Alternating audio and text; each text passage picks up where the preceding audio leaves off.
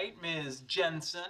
Before we begin, may I offer you a refreshment? Water, coffee, tea, a marijuana cigarette? No, thanks. I'm fine. Now, are you sure? Everyone's smoking them. I think they're the best. I don't do drugs. Excellent. Yeah, that was a ruse. They're not the best. Physics is the best. Yeah, and by the way, coffee was also an unacceptable choice. All right, so I see here you're from Des Moines, Iowa.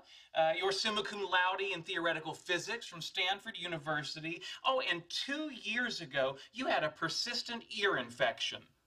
I hope that didn't cause any hearing loss. No, of course not.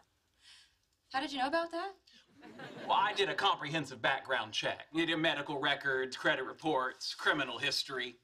I trust you paid off those parking tickets. Yes, I did. Hearing unimpaired, good.